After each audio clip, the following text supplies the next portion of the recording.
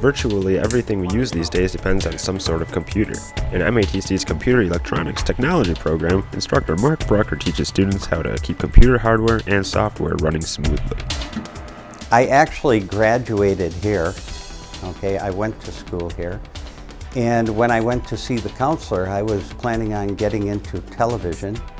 And he said, well, why don't you get into computers? And I said, okay. And that's how I ended up in computers. It's a very difficult field. Okay, you have to learn electronics, programming also. That's a very difficult thing to learn. There aren't many places that they teach both the hardware and the software. Okay, in this program, we emphasize both the hardware and the software. You can't understand the hardware unless you know the software that makes it do what it's supposed to do. Here at MATC, we allow the students to break down computers all the way down to the component level in both the hardware and in the software. They learn how to install, maintain, repair both computers, networks, and any type of network equipment that might be connected up, and peripherals for computers.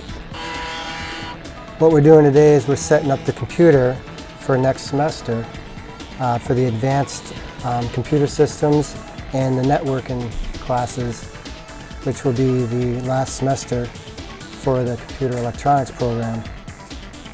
And so what we're trying to do, or what we are doing, is we're putting a second hard drive in the computer so the regular computer systems class can use one hard drive while we use another, and then so nobody interferes with the other one's work. So what we're doing is I'm just going to put it in the bay here. With so many businesses and institutions relying on their computer systems, there is steady demand for knowledgeable technicians. Some of the job titles are computer technician, network technician. Those are a few of them, and then there's variations on that.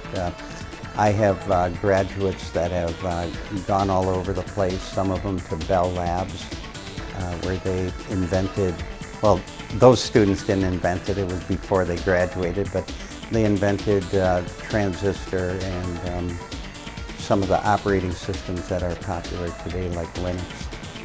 Brucker students learn the skills they will need in this rapidly changing field that has come a long way during his time at MATC.